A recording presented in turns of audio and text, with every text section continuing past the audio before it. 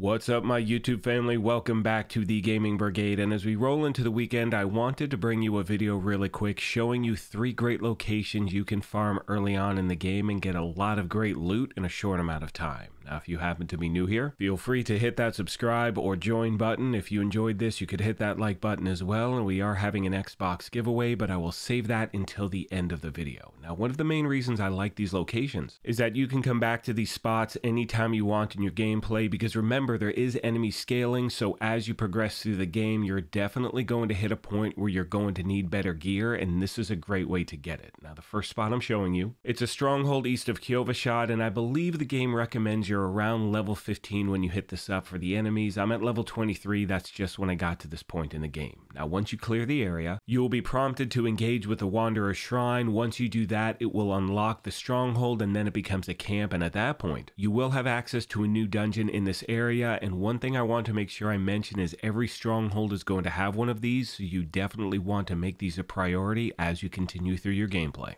Now, you can see the dungeon I'm referring to is Annika's Claim. I believe a lot of people hit this up in the open beta as well, and the reason this is so effective is because when you're in this dungeon, you are going to run into so many elite enemies. I mean, I think in this run I faced at least a dozen of them. That's when I stopped counting, and obviously when you're running into elites, it increases the chances of you getting that high-end gear and legendaries as well, which brings me to one important point, and that is a legendary drop rate is going to be pretty low between levels 1 through 20. I did receive one, I think around 11 or 12, but once I surpassed 25 and got into 30, that is when I noticed a major change in the drop rate. I was receiving them much more frequently, so again, do not let this frustrate you if the legendaries are not falling. At this point, if you're really starting off, you can focus on getting that high-end gear because obviously that will make a huge difference as well. Now, for those of you out there who feel you are not at the point to hit up a stronghold, there is another great dungeon you can hit up at any point in the game. It is just east of Yelesna. I think that's how you say it. Anyway, when you get to this spot, it's the exact same concept as the previous one I showed you. You're going to run into a ton of elite enemies. You're going to get a lot of high-end gear, the possibility of legendaries as well. And another thing is right outside of this dungeon, there is a world activity right next door, so you can hit that up as well. Now, one thing I want to mention is when you're clearing these things, even though it may take you a little while to clear it depending on your build, it is definitely worth your time. You're going to be getting all of the loot we talked about. You're going to see different chests as well, stacking XP, and as always, if you have any other questions, comments, or feedback, please let me know. Last but not least today, my friends, I want to show you once again one of my favorite world activities to hit up, and this is something I highlighted in a video yesterday. And you can see on the screen it is a pinned location on the map right there just south of Kyovashad. I said activity, but it's a world event, and in my opinion, it is definitely one of these spots you want to hit up at any point in the game. And the main reason I say that is with these world activities, you can clear them in a matter of minutes, and because they're in the open world, there's a chance you will run into other players as well. And when that takes place, you're not only going to be able to clear it much faster,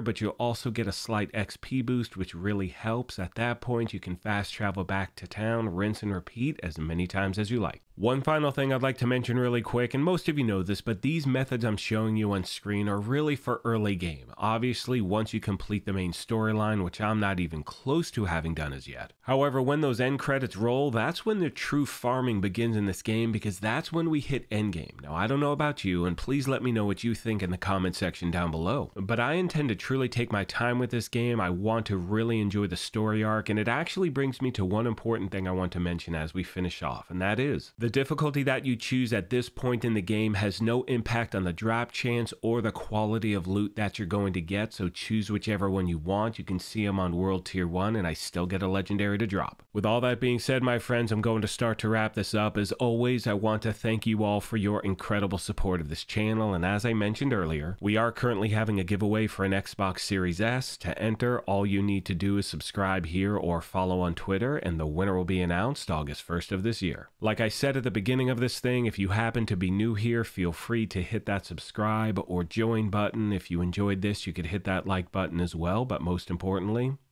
take care of yourselves, be kind to each other, and we will talk to you soon. Thanks again, everyone.